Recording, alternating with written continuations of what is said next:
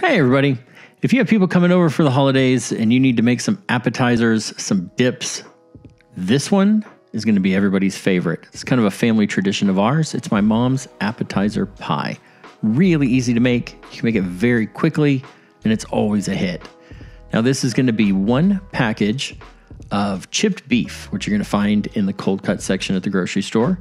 You're just going to dice that and you're going to dice one small green bell pepper.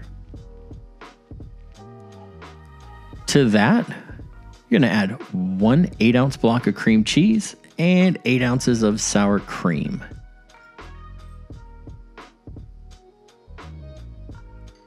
Next, we'll add 2 tablespoons of dehydrated chopped onions and a good sprinkle of black pepper. And you're going to thoroughly combine this with a hand mixer.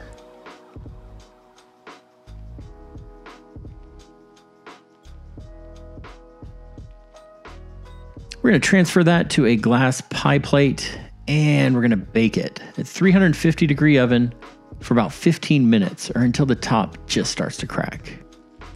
And that's it. It's that easy. My favorite dip, my mom's appetizer pie.